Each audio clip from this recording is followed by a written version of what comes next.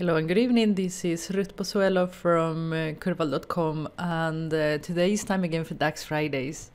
And we are going to go through the function RAND, but don't worry, not just that. We will be also explaining how to break RANKX ties, okay? So it's not just about the function, but just how to use it in a specific case. So here we have a simple table where we have the number of items, and then we have the sum of sales, and we have created a rank to be able to see which products are the best sellers. If you don't know how to create or how rank works, I have a video on that, so just check up the card or the description box below and you will see how to do it. But in this video we're not going to focus on rank. I got actually a question from a client that he said that he wanted to get a top 10 list of something. And well, at first you think, okay, how hard can that be? And it turned out to be a little bit harder than I expected to be, actually. I did the most craziest things you can ever imagine to try to fix this. And I'm going to show you what the problem is first, so you can see. So here is the list. In his list, the ties were worse. There were a lot of ones and a lot of fives and a lot of threes, and it was virtually impossible to get the top anything. So what we want to do is to get, let's say, the top 5 in this list. So we want to know the top 5 selling items, and we don't care which of these two comes up first. Now, you can discuss about that, but in this case, he didn't care about it. So something that we can think of doing is going here, and then we could use the top n function that was implemented a while ago and say, okay, I want to have the bottom 5 of rank. And then we click apply, and there are no 5 items here. There are actually 6 items. And the reason for that is due to these ties, right?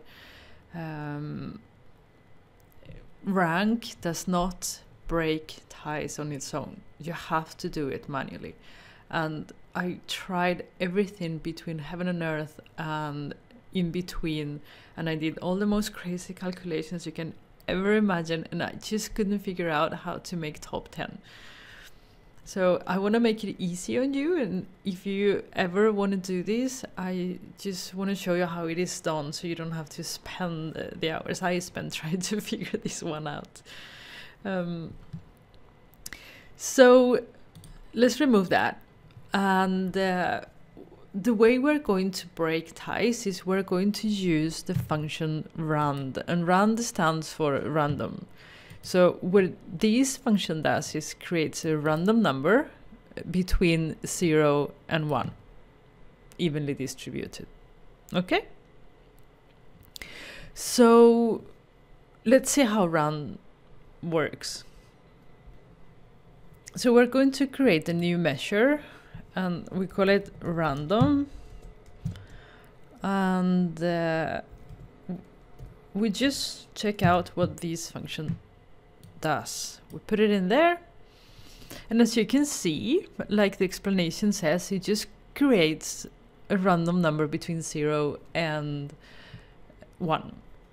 Okay, so just very, very simple. So what are we going to do with this? I'm sure you see what I'm going to do next. So we're going to create a new measure. We're going to call it, I call it break ties, because it's basically what it does. And we will have rank plus, I'm not going to use a random, I just create it again.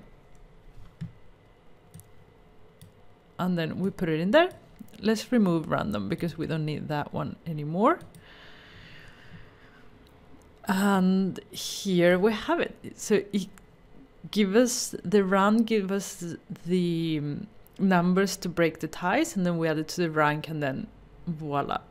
So now if we do the same that we tried to do before, we go in here, go to item, top N, we want to have the bottom 5, but this time we're going to use our new created break ties formula.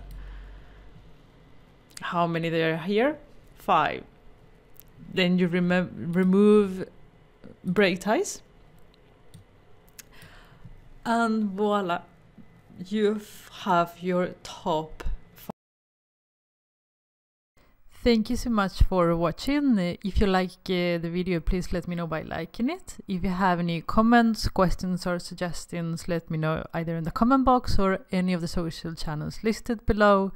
And subscribe. I publish Power BI videos every week. Have a nice evening. Bye.